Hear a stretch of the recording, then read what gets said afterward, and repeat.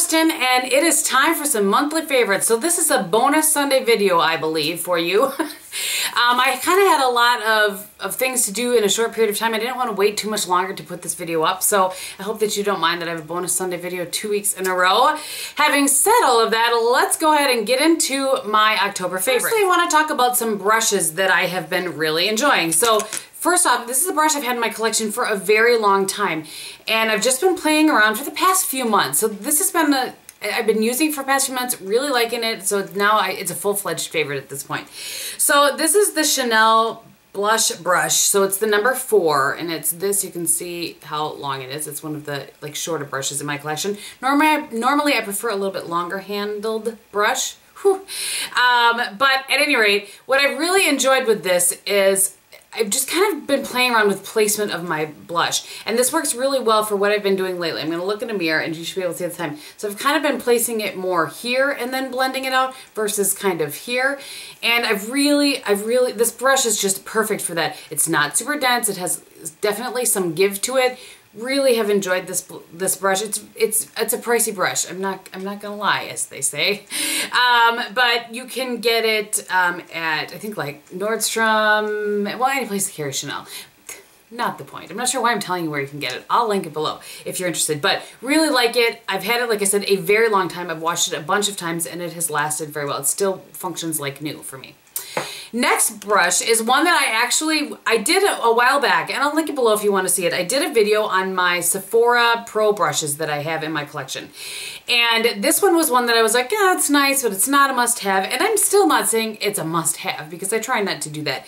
But it is a really nice brush for a different purpose than what I initially used it for. So in my 4 Looks 1 palette videos that I'm doing it really forces me to work within one palette, obviously, and sometimes I just need to find a different brush to make something work. So this is the number 27. It's called the Pro Blending brush. So it's very similar to a MAC 217, but there is more give to it, like in size and shape, but there's more give to it. There's a little more denseness to the 217.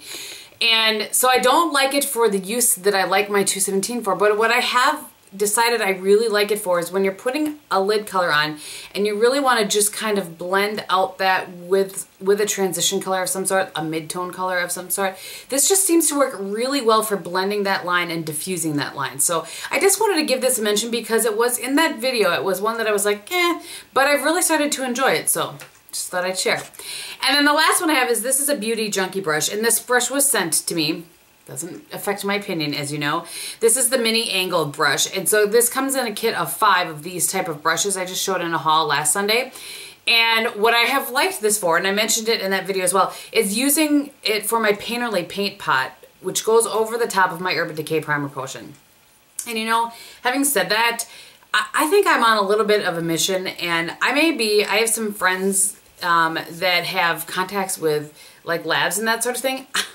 I may work on my own eye base. I may come out with a cosmetic line of an eye base. One that not only holds my eyeshadows on my oily lids so that they don't crease, but also has kind of that coloring of Painterly in it. I don't know. I'm just saying that it's something that's missing in the market, in my opinion, and I feel like it's a void I need to fill. Anyway, there you go. Kristin's Hopes and Dreams, a cosmetic line of 1.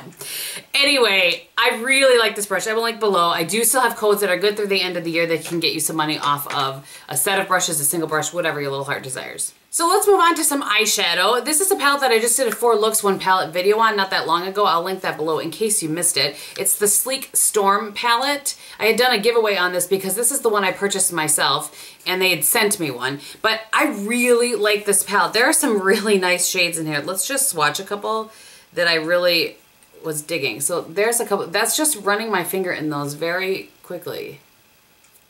Look at that. That'd be a nice pretty eye look right there. Really, oh, I lost my towel. Towel retrieved. Just very, very, very nice. just good blendability. I was really happy with it. So I just wanted to give it another mention. And then actually an eye look, and I filmed so much in advance this month, so you guys didn't get to see some of my favorites on my eyes as much. And this is the eye look that I'm wearing today.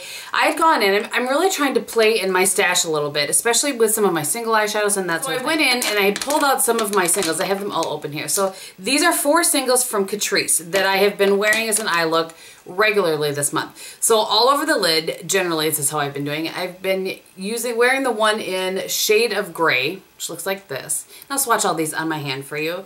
Right there. Now these are not available to my knowledge. These sort of eyeshadows are not available at Ulta yet, but I'm really hoping that they arrive.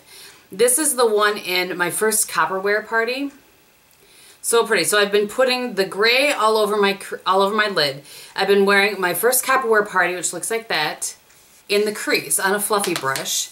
All over my eye, and for, like, before I put anything down, all over my eye, and for my brow bone is this one in Bring Me Frosted Cake, but it's not very frosted.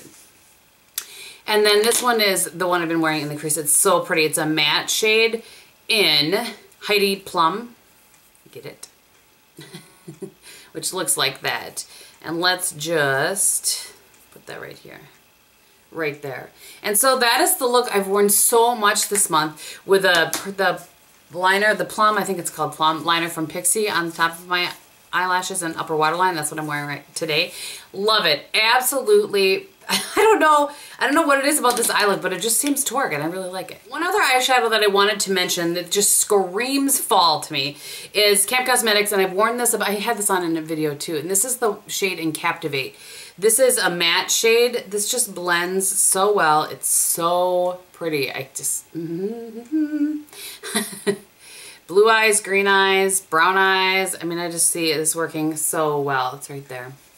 Stunning, absolutely stunning. This works really well with golds, pairs well with taupe. It's gorgeous, absolutely gorgeous. It's been a while since I've had an eyeliner in my favorites, but this really stood out to me. This was sent in that Sleek Beauty blogger box thing that they're sending every once in a while now. I don't even know how often. But I'll tell you what, this is not as creamy as the Marc Jacobs, but man, does it stay like the Marc Jacobs. So this is the Ooh La La liner. It's a waterproof, smudge proof in Noir. The one that I got in the blue color is also gorgeous, but, well, it's gorgeous. This is black. It's not gorgeous. I mean, really, it's black. But that stays as well as what I'm saying. It's in a gorgeous color. But this black is the one I want to talk about. It's not the blackest of black. It's not quite as black as Blacker, but good gravy. It stays put. It does not transfer to my lower waterline when I wear it up, you know, on my upper waterline. Doesn't transfer at all. Stays put on my upper waterline, or my upper lash line. Really, really a nice pencil. I'm very, very impressed with that. I want to make sure that I gave that a mention because I think in that 4 Looks 1 palette I mentioned how nice it was, and I wanted to give it another mention here. So truly the most of the month I've been wearing the same blush. I've just been doing something simple that lasts, that works, that looks good with anything, and so I've just been wearing my blush in Delightful from my Camp Cosmetics collab. But the other blush that I've kind of rediscovered toward the end of the month when I was filming those blush stashes, the drugstore ones, is NYX Blush in Pinched. This is just so gorgeous. This is what I'm wearing today. I don't know that I would necessarily wear it with this lip normally, but it looks okay, and I wanted you guys to be able to see it on my cheeks. It's just, I just love it. Do you see the little bit of sheen that is there? Is from this blush, and it's, you know, it's not the longest lasting Power of Life, but it's just really, really pretty. And look, and it is right there. Again, that's NYX Blush in Pinched.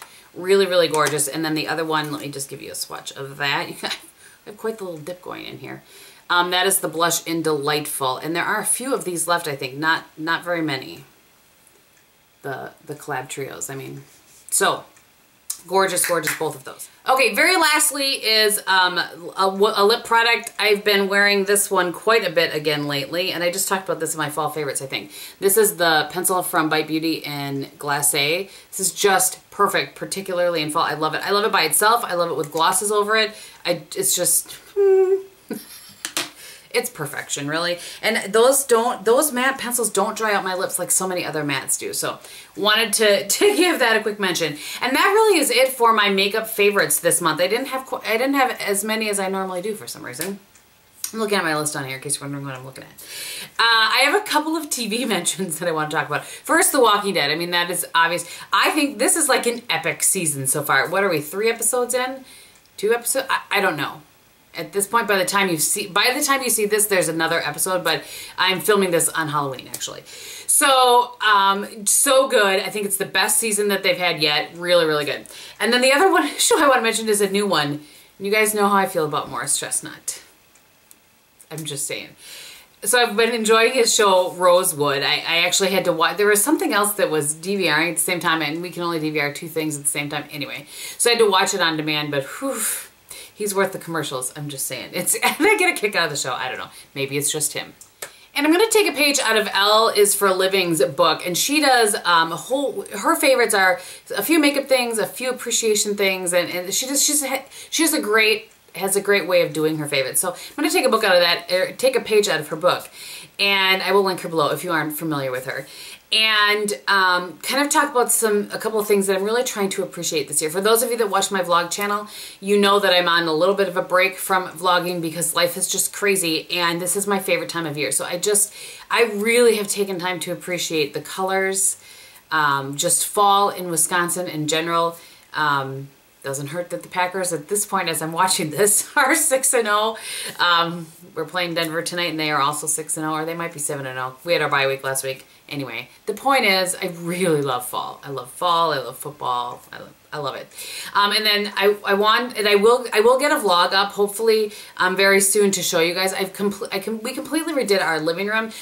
Most of you know we put in new carpeting throughout the whole house, and somehow that led to redoing my entire living room. I don't really know. I love being in my living room now. So I'm truly trying to appreciate that. That probably sounds crazy, but I'm just saying. I love being in my living room. So, having said all of that, I think that is everything. And I hope that you guys have had a great October and are having a good start to your November. This year just, wow, has flown by for me. Absolutely flown by. I cannot believe that, well, it's just flown by. So, all right, I think I have told you everything that's on my face with the exception of my lip combo. This is the lip combo that I showed you in, I'm looking for my lip liner, in one of the lip combos in my haul last week. And this is MAC's lip liner in Night Moth. I'll just give you a little swatch here on my hand, which looks like that. And then over the top of that, I have MAC Frou, which I need to wipe off because it's got Night Moth all over it, but it looks like this. And you would be like, what? So that's that right there. And this lip combo is that liner with this lipstick over the top. And I think you know everything else. So thank you guys so much for watching. I also appreciate you more than you can imagine. And I will talk to you very soon. Bye.